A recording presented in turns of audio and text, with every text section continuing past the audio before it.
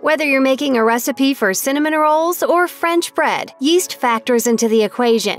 Yeast is a required ingredient for almost all bread recipes. While we typically just buy yeast at the grocery store and toss it in our mixing bowl, yeast has quite an interesting backstory. Yeast are fungi, living organisms found all around us, floating in the air. According to producer Red Star Yeast, yeast is made up of egg-shaped cells only visible through a microscope. They're fungi just like the molds found on blue cheese, mushrooms, or even in antibiotics such as penicillin. However, yeast grows in a different form than other fungi, which are typically composed of tubular chains of cells called hyphae. Yeast is found in small clusters of cells or as an individual cell, and since it's alive, yeast can also die.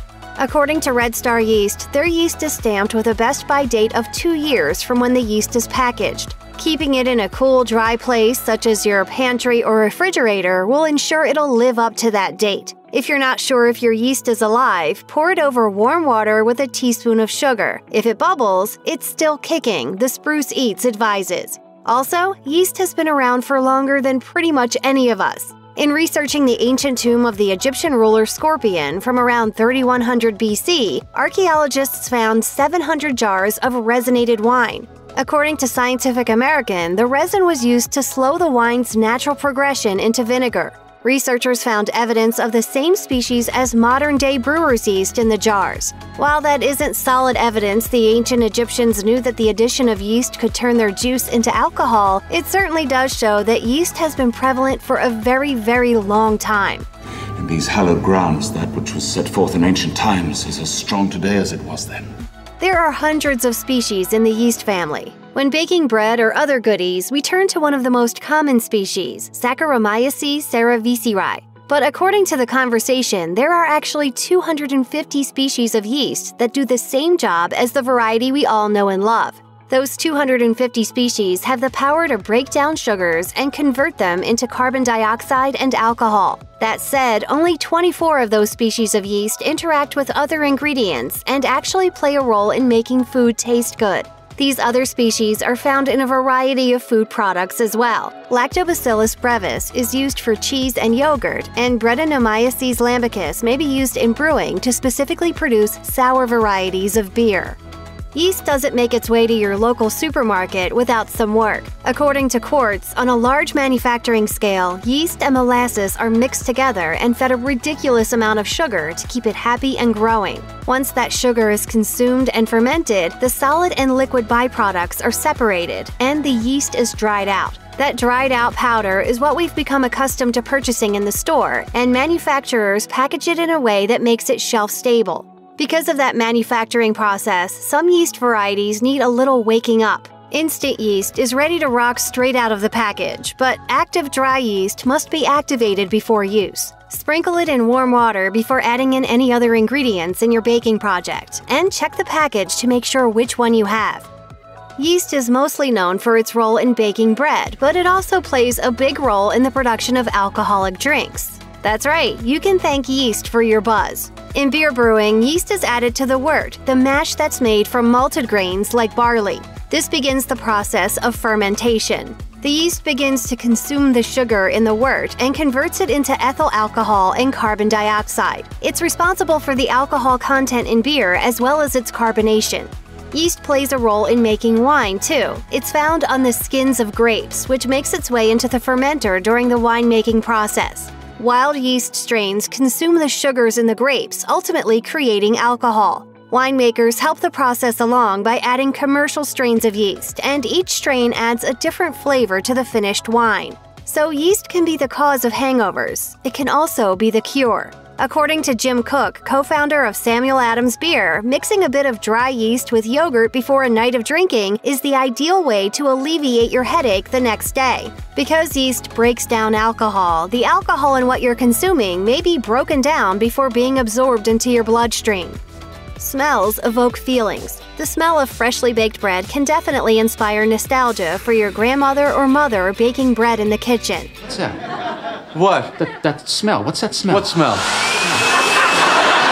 very familiar. I can't put my finger on it. It's very familiar. Next time you're thinking back to the old days, remember that the comforting smell of freshly baked bread isn't just coming from the baking process itself. It has everything to do with yeast. As the yeast in the dough is feeding on the sugars found in flour, carbon dioxide is being released to make that dough rise and create those incredible aromas we love along the way. During the fermentation process, a number of compounds are produced, and we can thank these compounds for the delicious smell and flavor of bread. The more time a dough spends fermenting, along with a higher amount of yeast used in the dough, ultimately the higher the concentration of aromatic compounds. Pulling off a great loaf of homemade bread can be a challenge. After all, you have to get your ingredients just right, along with your mixing and even your rise times. There's a lot of science that goes into baking the perfect loaf. As you're looking at how much flour to add or how much sugar and salt, remember that one of the most important ingredients to get exactly right is yeast. If you add too much yeast to your dough, it may end up producing more volume than intended. A dough can increase in size too much, which ultimately leaves holes in the end product. At the same time, if there's excess yeast creating too much of a rise, your loaf has the potential to completely collapse in the oven. On the other hand, if you don't include enough yeast, you may end up with bread that's a bit too heavy with a tough texture because there wasn't enough development of carbon dioxide. If you find yourself in a pinch and you're out of yeast at home, there are yeast substitutes and ways of skipping yeast altogether. You might want to consider making a loaf of Irish soda bread, which is typically served with thicker slices, as it's a bit more crumbly than your typical loaf. That texture comes from the omission of yeast. A typical Irish soda bread recipe will employ baking soda rather than yeast as its leavening agent. If you're still set on a recipe that calls for yeast, you can opt for a substitute that mimics what yeast will do. You can substitute an equal amount of double-acting baking powder, for example. The baking powder acts to make the dough rise, as yeast typically would. Or you can use baking soda paired with an acid such as lemon juice or buttermilk to mimic the same reaction. Did you know you can harvest yeast yourself? If your local supermarket is out of yeast packets, here's a unique science project to see if you can actually master it on your own. A sourdough starter, which is obviously used for baking sourdough bread, is essentially a form of yeast that you can grow on your own at home. Because yeast is all around us, it really just needs a nice spot for it to form a community and to grow. You can provide that perfect environment. According to Discover magazine, creating a home for bacteria consisting of flour and water essentially creates an enticing dish for the yeast in the environment to eat, leaving it congregating and growing in one vessel, such as a jar. As it grows, your sourdough starter becomes ready to use in bread baking projects.